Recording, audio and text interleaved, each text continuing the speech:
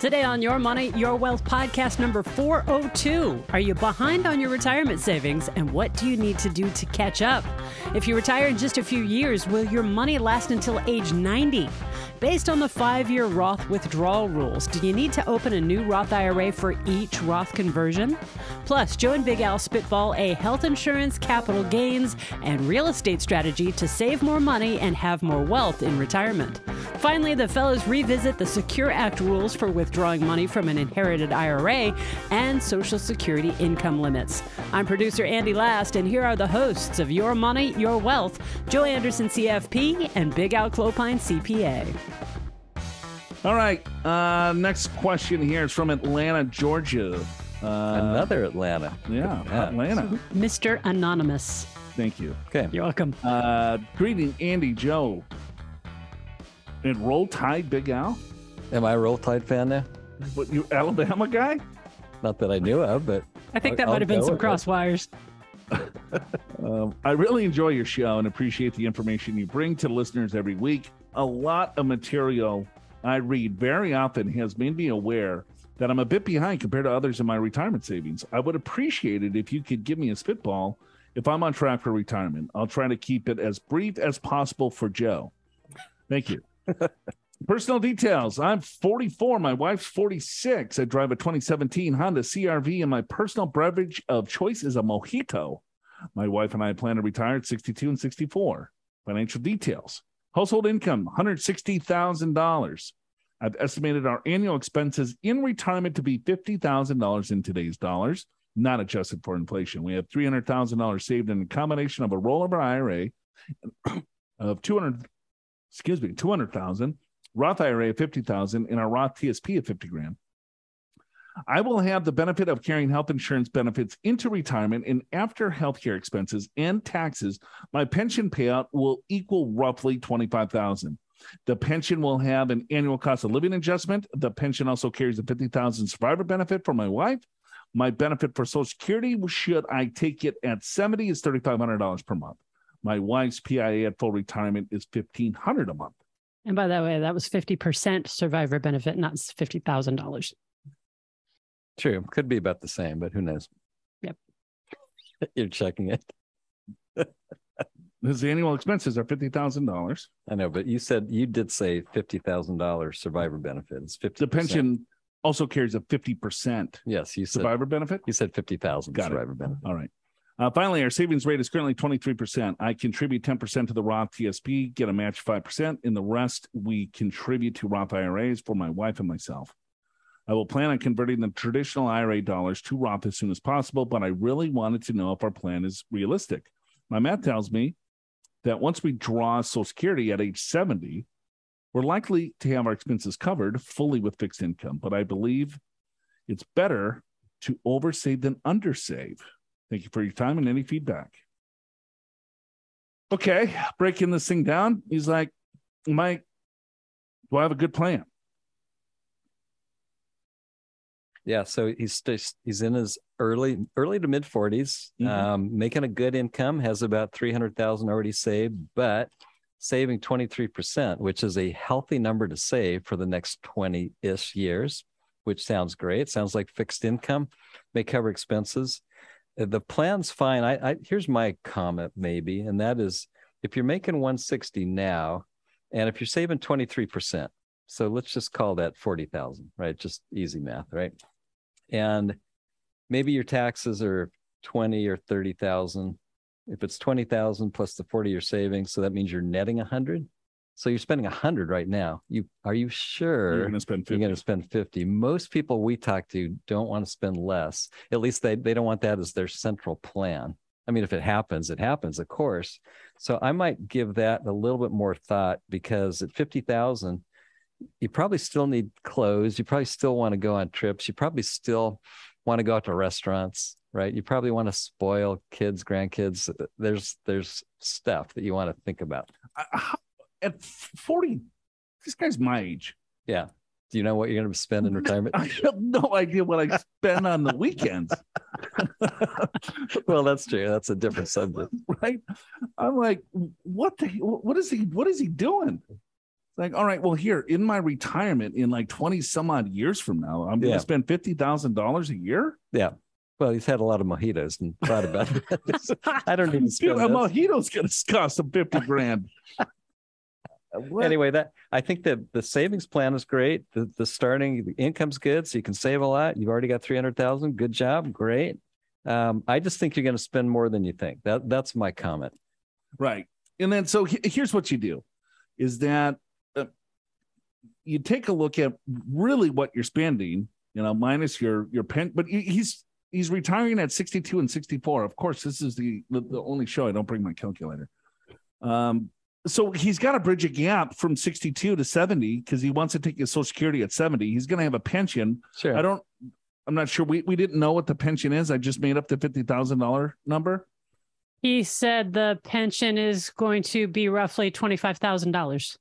Okay, and that's in today's dollars. So I guess it's going to be roughly 50,000 maybe when he turns 62. But let's keep it today's dollars because the expenses are in today's. Well, I see what you're doing. You're trying to figure out what he's going to have. Right. And then what's the shortfall to determine? I mean, saving 20,000 and he's already got 300,000. I mean, he's going to have a good chunk of money, but is it going to be enough? Is kind of the question. So 50,000 is probably not your living expense number. So here's the math that you need to take a look at: is probably inflate your living expenses to 100 grand, then subtract out what your pension's going to be. Right. If you're going to take your pension at 62, there's a shortfall. And then that shortfall needs to come from your investments to bridge the gap from that age to age 70. And then from 70, you're going to have your Social Security, your wife's Social Security, and your pension.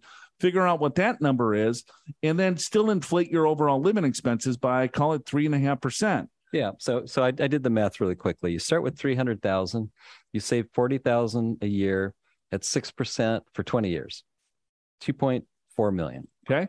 And what's 3% of that? Okay. 3% of that is 73. Okay. So 73,000 is going to come from the portfolio for 62 to 70. He's going to have a higher distribution from that age. Yeah. I mean, let's just say it's 100 into 2.4, but remember, it can be a little bit higher at the start because you got Social Security coming. That rounds to 4%. It's actually 4.2. I'm okay with that. Yeah. I think if he continues to save what he's saving, I think he's going to be okay, even though he's probably misjudged a little bit of his living expenses. And trust me, everyone does that. Yeah. Oh, he probably has a spreadsheet. Well, this is what we're going to spend on groceries. This is what we're going to spend on cable TV. Yeah.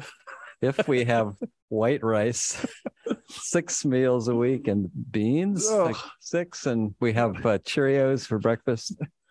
Oh my God. Remember that one guy, the attorney was making like $800,000 a year, and they were like flat broke. Yeah.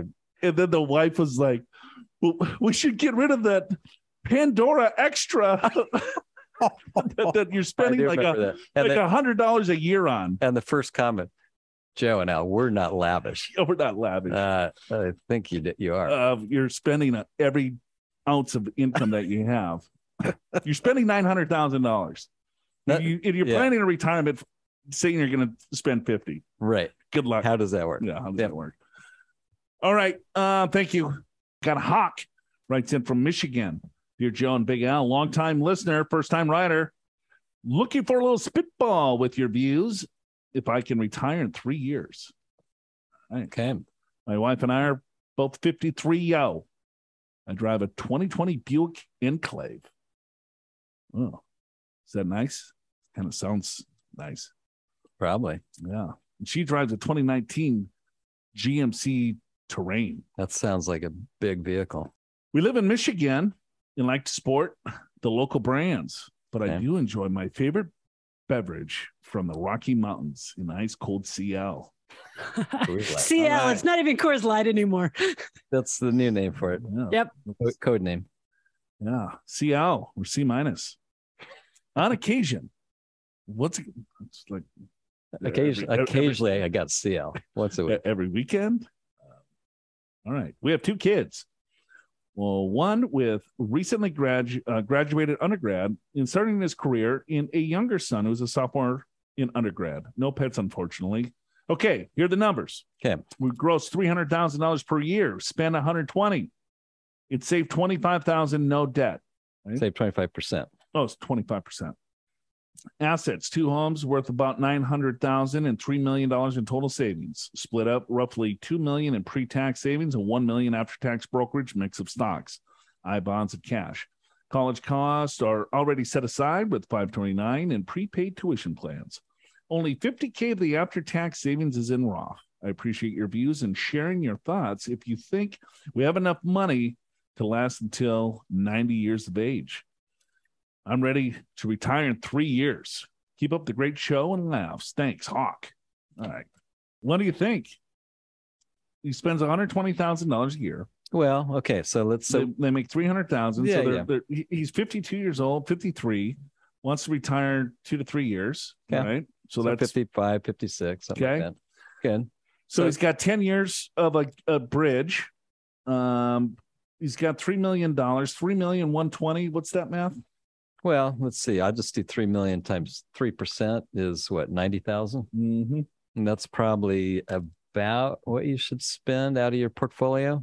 So if you want to spend 120, you might be just a tad short. The reason we say 3% rather than 4% is you're retiring young. And if you want the money to last till 90, then you don't go 4% right out the gate. The 4% rule, which, by the way, is no guarantee. It's a rule of thumb. But the 4% rule came about if you're a 65-year-old couple and you lived age 90. So it's a 25-year period, 60% stocks, 40% bonds. Then no guarantee, but in all likelihood, you won't run out of money. So $3 million today, maybe the market's down a little bit, market recovers. He still has 3 years. Let's say if he saves 25% of $300,000, that's a pretty good chunk of change. 75K, maybe it's worth 3.5 at that point, 3.5 million. Yep. Right. And then, maybe this is what I would do, Hawk, right? At 55, you're going to tone it down. You're going to stop making the big bucks and then go to Home Depot. You make $20,000 and work a couple of days a week. Yeah. Right. Because you're going to want something to do anyway. You're going to have to figure something out. 55 is pretty young and you're going to live till 90. Yeah. So you're halfway home. You got half of your life is in retirement drinking CLs. I guarantee you play golf 3 times a week for 3 months and go, well, okay. Get bored. I need something else. So maybe you figure if you're going to retire at 55, then think of, okay, well, maybe I work part-time somewhere that I really enjoy. Yeah. And let's say you make $10,000 or $20,000. Who cares? You just got to bridge a little gap between 90 or 100,000 to 120. Right. Because you're a little bit short and you don't want to take out any more than call it 2.5%, 3% out of the portfolio. And so let's say you make $20,000, $30,000. Maybe the wife makes $10,000, whatever, or vice versa. Right. At least that kind of bridges the gap for about maybe five or 6 years. And then that gives you the portfolio a little bit more time to grow and do all of that. Because with a name like Hawk, what the hell's he going to do? He's not going to be like a couch drunk, is he? No, he's going to be. I feel like he's ripped. He's going to be super motivated to do something. Hawk is like, he drives this Buick Enclave. He's got a wife. That's a cool looking car. Yeah, right. I'm just thinking, if I call myself Hawk, it's like, yeah, I got to be a badass. You're a doer. You're not going to sit around. Gotta sit on my ass. Yeah. Whatever that passion. Calling me donkey. Whatever that passion is, make a couple bucks doing that. You should be fine. All right. Thanks, Hawk. Get your own retirement spitball. Click the link in the description of today's episode in your favorite podcast app to go to the show notes. Then click Ask Joe and Big Al on air and send them your deets. Now, to thank the fellas for your free spitball, make sure that you are indeed subscribed to Your Money, Your Wealth on your favorite podcast app and tell your friends to subscribe too. Subscribe to Your Money, Your Wealth on YouTube and watch Joe and Big Al answer your podcast questions and catch the YMYW TV show. And tell your friends to subscribe there as well. Then follow us on Facebook, Twitter, LinkedIn, and share our stuff on your socials. All of these things help us to grow the show, help more people, and keep Joe entertained with new listener comments. We got Scott from Georgia. A lot of Georgia. Yeah, seem to be. Good evening, gentlemen. I've been helped and entertained by your podcast. Thank you so much. Well, thank you, Scott. I would like you to spitball my situation. I'm trying not to leave out any important details. My dog years My dog years ago met a car and is no more. Oh, that's sad. Yeah, I kind of did it as like a poem. Well, you just have to think about what it means. Oh, my God. My cat fine, but is a talker. I drive a small pickup rarely as I like the more comfortable Camry, late model, of course. Please use the name Scott when referring to me. Thanks. Was there another name we could have used? I don't Yes. know. Scott is an alias. Oh, got it. Okay. Scott from Georgia. All right. Details. I have no debt at this time. Yearly income, approximately $100,000. I plan to do some traveling overseas between 60 and 65 years of age. I'm a United States veteran. Thank you for your service. Possible life expectancy, 87 years. That's pretty good. Which month, you know? Are you going to live to 87 or 85? 84 and a half, maybe? I'm 58 years old and single, planning to retire mid-year 2023. Expenses, minimum basic living expenses, $33,000 or less. Income, he's got a pension of $24,000. Dividends, $5,000 comes from my brokerage account. Social Security, $19,000 at age 62, and rental income of $8,000. Yeah, got it. Got brokerage account assets, $350. 401k before tax, $775,000. 401k, $86,000. Roth IRA, $61,000. HSA, $31,000. Money market, $60,000. I bonds, $10,000. Rental property, $50,000. Home value, $160,000. Yeah. So just for your benefit, I added the liquid assets, $1.4 million. $1.4 million. All right. Way to go, Scott from Georgia. Yeah. Good job. I would like to keep my taxable income about $34,000 in order for me to be eligible for VA health benefits and or to be able to use the Affordable Care Act in early retirement for 6 years between 59 and 65. I will pull money as needed from non-taxable brokerage account first.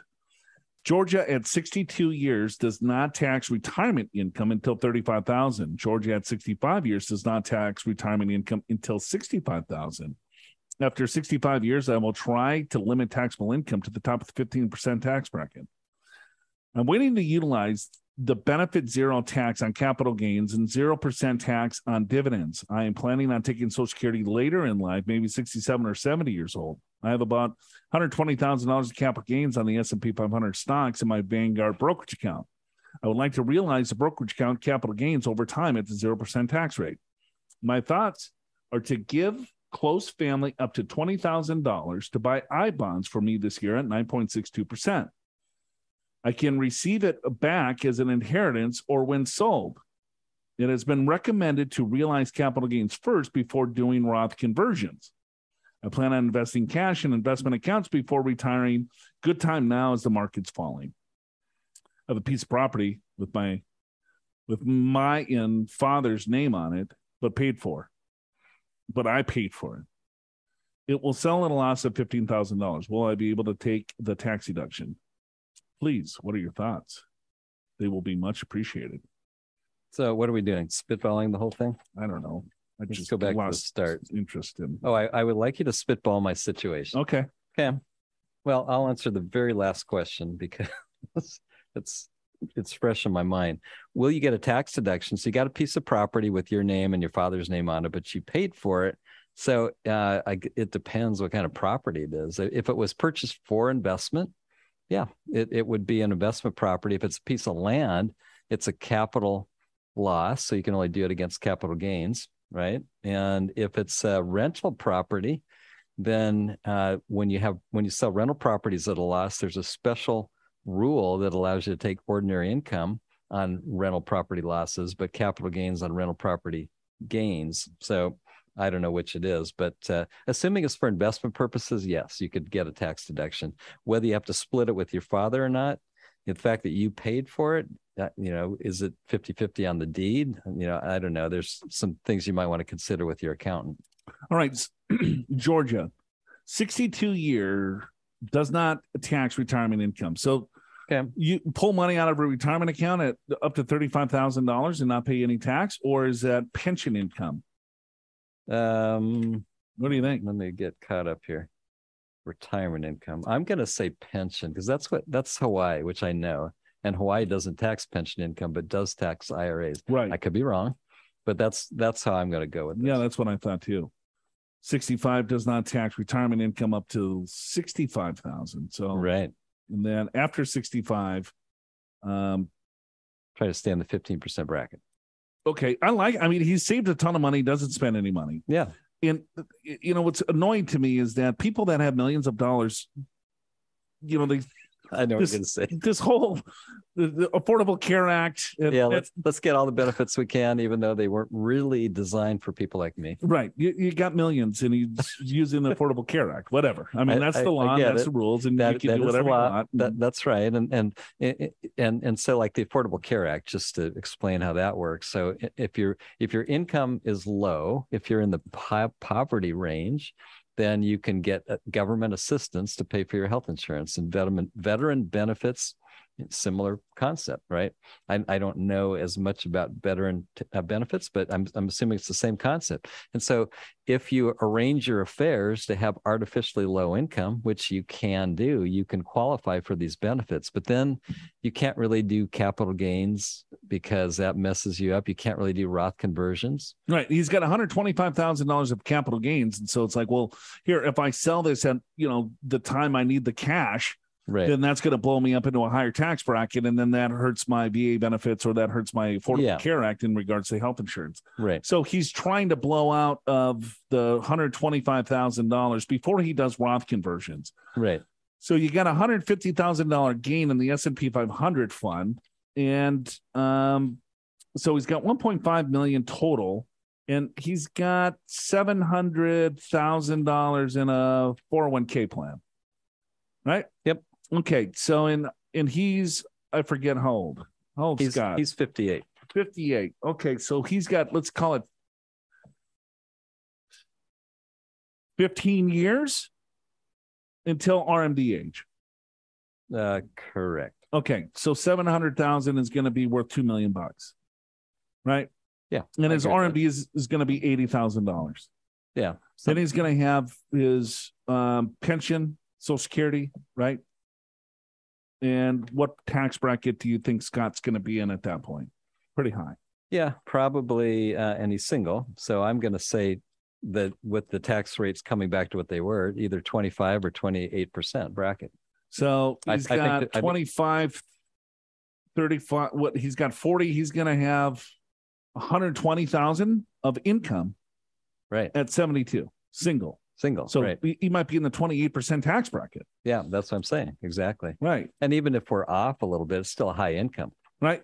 So he's doing all these maneuvers to save a couple of bucks on health insurance when he's going to blow everything down the road. Right. Yeah, that's the problem with this strategy. It's like if you should be doing a Roth conversion, maybe that's what you should be doing. If you should be rebalancing and paying a little bit capital gains, or even paying no tax on capital gains because you're in currently the 12% bracket, then maybe you should do that instead of trying to get this benefit that I get that you could qualify for it, but this, I guess this is a moral issue. Should you? I mean, it depends upon your feeling. I'm just going to tell you, me personally, I would not. I don't think this is how this was intended. Yeah. But I get it. It's available and people want to take advantage. That's just my own personal opinion. And so how Alan and I would look at this is look at the added premium that you would pay by doing the appropriate tax planning so you don't blow yourself up in the future. Right. And count that as a tax, right? Because you could say, hey, I'm going to zero myself out. I'm going to pay very little health insurance. I'm going to pay very little tax. And it's going to be low for quite some time, and then it's going to spike huge on you. Right, because you didn't do the Roth conversions and the capital gain. Right, because his IRAs is going to continue to grow tax deferred. He's not going to pull any money from that, right? And then he's going to play the capital gains game, which is fine. And it's like, okay, well, let's keep deferring this, kicking the problem down the road. Yeah, and he's going to live to 87. Right. So if I looked at this as a strategy of saying now until age 87, what is the cheapest way to do all of this? Right. And what is going to be the most for me? And at the end of the day, the most for my beneficiaries, charity, or wherever that the money wants to go to, or if he wants to spend the last dime and bounce the last check. Sure. I think there's a better strategy by looking at multiple years at a time versus kind of looking at in a silo and saying, you know what, I want to get this benefit right now. Or same thing with like Irma. Hey, I don't want to do this because I'm going to pay a little bit extra in Part B premiums. We'll count that as a tax. And I'm not guaranteeing you, but if you look at this longer term, you're going to save more money. You're going to have more wealth. You're going to be able to do more things and have more flexibility. And if tax rates go sky high, or if you have an emergency where you got to pull a lot more money out, you're going to have the flexibility versus doing this strategy to keep yourself in ultra low brackets and paying zero in health insurance until everything goes through the roof on you. Yeah, it does kick the can down the road to where your taxes will be a lot higher later, right? So you just have to think about that. I will say one thing, though. Health insurance is expensive. So I do understand why people want to do this. Oh, for sure. I get the strategy, but don't be short-sighted with it. Yeah, right. All right. Thanks, Scott. Jason writes in. It's Jason. Yeah. You don't know where he's from? Oh, yeah. He didn't say. All right. Hello. He's lucky to live in Colorado. That's where he's from. Oh, see, I guess Andy didn't read. I drive a 2004 Subaru, drink sour beers, and have a mutt. Lucky to live in Colorado. So this is Jason from Colorado. Yes. Love the show. I have an existing Roth open in 2020. I'll be 59 and a half in 2026. So 5-year rule in 59 and a half will be satisfied whenever I get around to using the funds after that time. No need for them for the foreseeable future. I've heard you mention that each conversion has its own 5-year clock if I'm over 59 and a half. Does that mean that if I want to convert stock in a down market, now that I need to open a new Roth IRA, and if I want to do more next year, I need a third, and so on? Or can I just convert all of it into the existing Roth? If the answer is the former, separate Roths, can I consolidate them as they each hit the 5-year mark? Thank you. Okay. So the 5-year clock again here, Big Al. I know you love this, and it is complicated, and we probably answered this question about every 4th episode. Sure. Nevertheless, it comes up a lot because it's so hard to understand. So there's 2 5-year clocks. That's right. See how you do. You're really good at this. You're better than I am, so go for it. All right. There's a 5-year clock in regards to Roth IRA contributions. Okay.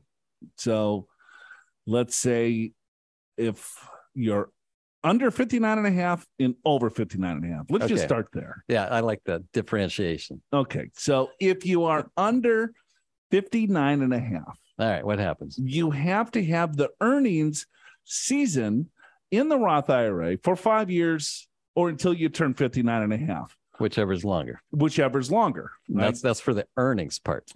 So if you do a conversion at 59, right, you have to wait 5 years for those earnings to come out tax-free. 5 years or 59 and a half, whichever's longer. Right. Does that all make sense? Yeah. If that's your first Roth IRA. If that's your first, ever. Yes. Let's start there too. So if you've never established a Roth IRA and you're 59 years old, you have to wait 5 years to get the earnings out tax-free. However, the contributions are 100% tax-free with FIFO tax treatment. Whatever you put in, you can always take out. No harm, no foul, no matter what age. On a conversion or contribution? Contribution. Okay, I agree with that. Okay. So once again, contributions. 59 and a half. Or 5 years, whichever's longer, to get the earnings out of the Roth IRA tax-free. If you've never established a Roth IRA before, the 5-year clock starts on January 1st, the date that you contribute to, or the year that you contribute to the Roth IRA. Okay, so I'm 30 years old. I contribute to my IRA, or Roth IRA, I should say. Yes. In December. Okay. Right. So my clock starts on January 1st of that year. Correct. I did a $3,000 contribution. Yes. 6 months later, Armageddon. I need that money. Correct. So I can pull the $3,000 out, no penalty, even though I'm 30. I'm not 59 and a half. That is correct. But the 3,000 grew to 3,300. Correct. I can't take that 3,000 out. I can, but then I have to pay taxes and 300. The 300. Sorry, 300. The $300, I can take it out, but I have to pay income taxes and a penalty. Correct. All right. So the growth is the part that you can't have for 5 years. When it comes to contributions. Right. When it comes to contributions. And the 5-year clock starts with the first dollar that hits the first Roth. So if he's continuing to make contributions, you don't open up separate Roth IRAs. Right. And so that's one thing. So in terms of Roth IRA, if you have 100 Roths, it's counted as one. That's the aggregation rule. So you don't need 100 Roths. The first one, you got 6 of them. It's just like you have one. It doesn't matter. So conversions have a different 5-year clock. The conversion is each conversion that you make if you're under 59 and a half, okay, is that each conversion would have its own 5-year clock on the conversion amount. So on the principal, on the conversion. Correct. Because if I do a Roth conversion, that means I'm paying the tax on the money that I convert. And so let's say I'm 50 years old and I do a Roth conversion of $10,000. I pay the tax on the $10,000. Now I have this Roth conversion of 10 grand. And then 3 months later, Armageddon hits and I need the 10,000, right? And I pull the 10,000 out of the Roth IRA. Well, the Roth IRA rules say that it's FIFO tax treatment, first in, first out, because I've already paid taxes on the money. Yeah. So then I take the $10,000 out, but I'm 50. So what did I avoid? Well, you didn't avoid the penalty. Right. I avoided the penalty if that were the rules, right? Yeah. So the IRS, because this is how the rules were, right? And then they were like, hey, you know what? People are avoiding the premature penalty of the 10% penalty by taking the money out prior to 59 and a half, right? Because they could just convert the money, pay the tax, and then pull it out the next day and avoid it. Oh, look, I got away with the penalty. Yes. So they're like, you can't do that. So now there's a 5-year clock on the conversion if you're under 59 and a half. So each conversion that you make, if you're under 59 and a half, have its own 5-year clock until you turn 59 and a half. And then all of a sudden, there's no 5-year clocks anymore for conversions. Correct. On the amount converted. Then there all of a sudden the 5-year clock on it disappears. And let's say you did the contribution 10 years ago. Well, your 5-year clock now, if you're over 59 and a half, is already satisfied by the first dollar that hit into the contribution 10 years ago. That's true. So. Okay, so Jason says he's going to be 59 and a half in 2026. Okay. He wants to know if he needs to continue opening new Roths for every conversion. So the answer there is no. No. He'll just continue to convert. If he wants to pull the money out prior to 59 and a half, then that's where he's going to have the issues. But he says he doesn't need the money, so don't worry about it. Yeah, so after 59 and a half, the only 5-year clock is if you didn't have any Roth for 5 years, now you got to wait 5 years till your first Roth, and it goes back to the January 1st of the year you did the first conversion or contribution, right? So you got to wait for that period to get the earnings. You can always take the principal out, which after 59 and a half is either your contribution or your conversion. And how the IRS looks at this is that what comes out first is going to be FIFO from contributions. Then it's the conversion amount. Then it's the earnings on the contributions. Then it's the earnings on the conversions. So it's 4 tiers. And I have no idea how they're going to calculate this, but that's what it states in the old rule book. Okay, that's sort of clear. Okay. If it's not at all clear to you, I can understand. A visual aid might help. Learn the where, when, and how of taking money out of your Roth IRA when you download our free guide on the 5-year rules for Roth IRA withdrawals. Your age, contributions, conversions, and the IRS order of Roth IRA withdrawals all impact your access to that money in your Roth accounts. So this is one guide you'll want to keep handy. Click the link in the description of today's episode in your favorite podcast app to go to the show notes and get downloading. Got Greg. He writes in, Big Al, from beautiful Temecula, California. Okay. Hello, Big Al, and plain old Joe. Plain? Yeah, I know you like that. I think you might have said something incorrect on episode 398. I doubt it, Greg. You said if you were a non-spouse inheriting an IRA, you have 10 years to close the account. That is correct. But you then said you could wait until the 10th year to take all the money. I think the IRS has said their interpretation of the laws that you have to take a distribution every year. With a question mark. I have not seen that interpretation, Alan. Have you? No, I've seen the Secure Act changed how this all works. They took away the stretch and they said it had to be paid out within 10 years, but you could mix and match any year you wanted to, including waiting till the 10th year. Correct. I remember prior to the stretch IRA. Yeah, then you had to take a RMD every year. That was the stretch, but then prior to that, you had to deplete the account in 5 years. Yeah, that was right. pre-2000. Right, that's right, exactly. So and that had the same kind of laws there too. Yeah, you could do it. You could do it all at 1 year if you wanted to. Correct. So they just continue that rule from 20 years ago. Yeah. So Greg, I don't know what. Yeah, we're standing by what we said. If you know something else, send it to us. Why don't you send us like some proof? Yeah, Greg? I mean, this is just give us like a code number. That would be helpful if you're gonna combat us, or something written by the IRS or a publication, not something you saw on the internet and you assume it's true. Yeah, listen to this other stupid podcast probably, and they were saying something wrong. We got hello Andy, Al, Joe, Jim from Santa Cruz. It's taken me a couple of months to recover from Joe completely tearing my last email to shreds. Do you do that? No, I don't. You don't remember that? No, I don't recall. But I figured out how to recover. This time, my question is directed primarily to Big Al. All right. Okay. I'll do my best, Jim.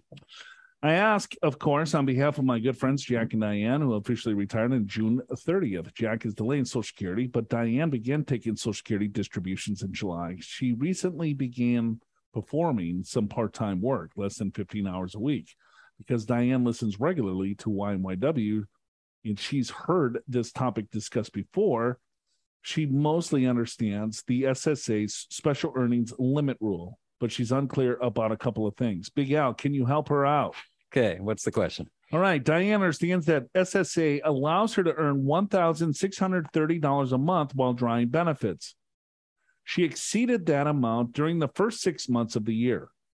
How does she avoid being penalized by the SSA for the excess earnings prior to her retirement? Okay, I'll take that one. So that's same as $19,560 per year. So that's how much you're allowed to earn without having to pay back some of your Social Security benefits if you take your benefits before full retirement age.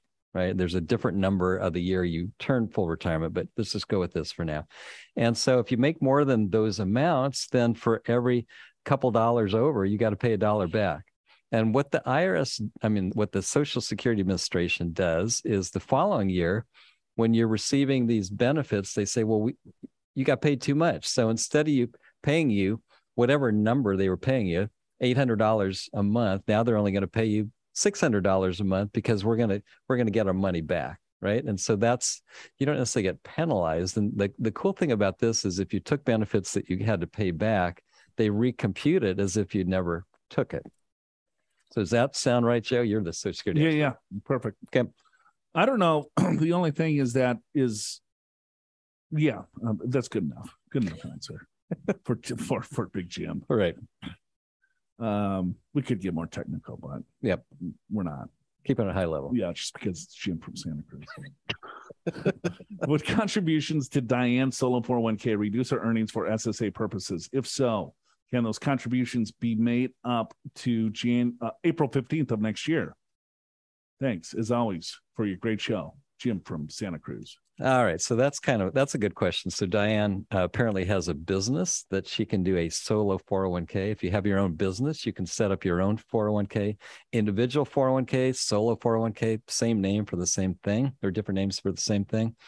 When you put money into the solo 401k, it does not reduce your earnings, your Social Security earnings, because the way that that's computed is your net business earnings without regard to that. So no, that does not reduce your business earnings. However, like let's say Diane needs a new computer, right? And printer and whatever, and that costs $3,000, whatever it is. She can buy that in December, as long as it's put into service by that date. You can write off the entire amount towards income, and that does reduce your self-employment income, reduces your earnings from your business, reduces your self-employment, and then maybe by doing stuff like that, you could stay under the $19,560. So you can do that. So for those of you that are self-employed, try to load up on expenses before year end, and it could be capital equipment like desk computers, and with with the first year write-off, right? You can go at Section 179. You can write that off dollar for dollar. There you go, Jim. Glad you asked Big Al on that. Get ready for Roll Tide, Cars, The Hawk Show, and Sour Beer in the Derails at the end of the episode. Stick around. Your Money, Your Wealth is presented by Pure Financial Advisors. Click the Get an Assessment button in the podcast show notes at yourmoneyyourwealth.com or call 888-994-6257 and schedule a free financial assessment at a date and time convenient for you, no matter where you are in the country. We've got 6 offices. Chances are one of the experienced financial professionals at Pure will be able to identify strategies to help you create a more successful retirement. Pure Financial Advisors is a registered investment advisor. This show does not intend to provide personalized investment advice through this broadcast and does not represent that the securities or services discussed are suitable for any investor. Investors are advised not to rely on any information contained in the broadcast in the process of making a full and informed investment decision. Roll Tide, Big Al? Am I a Roll Tide fan now? What, you Alabama guy? Not that I knew of, but I think that might have been some crosswires. Catherine is a wonderful lady in our office. I don't dislike Roll Tide, but I can't say I'm a huge fan. Yeah, I went to the University of Florida, so Right. well, he lives in Atlanta. Doesn't live in Alabama, No. and he's going Roll Tide, Big Al. I don't know. Maybe he's whatever. My kids, by the way, went to San Diego State and University of Colorado in Boulder. So I'm fans of both those teams. No. And I went to University of California, San Diego. No football team. I got gypped. The Tritons. I got nothing. Yep, Tritons is right. Not the Titans, the Tritons. The Tritons. GMC, Buick Enclave. Is that like that's a truck, isn't it? I will check for you. That's like Or SUV. yeah, like I don't Matthew McConaughey. He was doing Lincoln. Oh, it's not Buick. No. Okay. GMC. That's kind of they live in Michigan. His name's Hawk for it. Yeah. Yeah, the Enclave is an Nice little SUV. SUV. Yep. Yeah, It looks like a Lincoln. yeah, it does. Yeah, that's kind of all right. Hawk. Kind of badass name. That's a great name. I'm gonna change my name. I was thinking I would change my name. So we'll be the Hawk Show. This is Hawk. Oh, I'm Hawk. Yeah, I'm Hawk. Sour beers. Right? You like sour beers? No, I don't know what that is.